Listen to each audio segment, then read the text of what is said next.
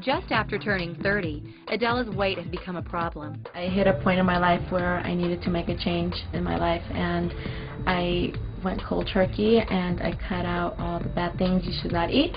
I went to the gym and I lost over 100 pounds.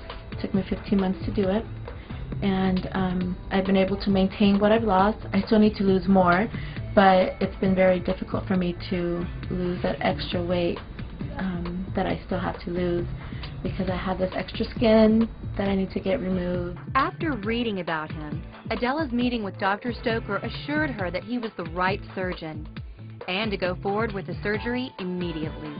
I'm feeling very nervous about the surgical procedure. However, feeling very optimistic about the end results and very excited.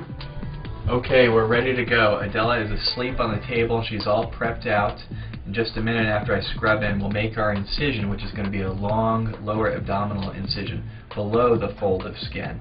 We're going to lift up all that excess skin and fat from the upper abdomen and pull it down and trim off the extra. It should be a very substantial piece of tissue that we'll be removing.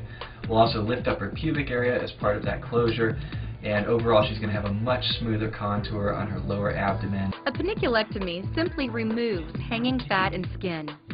It may be performed as a single procedure or combined with a tummy tuck depending on the patient's condition.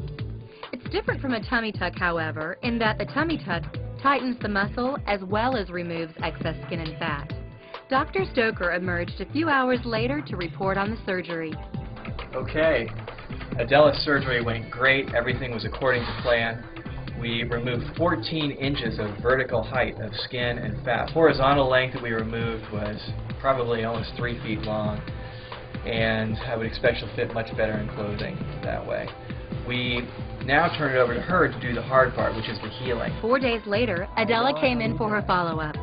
I'm still trying to process that 14 inches. I mean, that's a lot, but it feels great. Now let's take a look at your tummy here. Wow, that is healing beautifully. Look at that. You can see your incision line there. Looks beautiful. You just have a tiny bit of bruising in the midline. We went with the extra long incision because we were removing an extra large amount of skin and fatty tissue there, but what a difference. I want to see you again in 1 week, okay? Okay. All right. From today, right? That's right. Perfect. I'll see you then. Thank you so much. Okay, you bet. I appreciate it. Bye-bye. Bye-bye. Plastic surgery can enhance the body and lifestyle as well.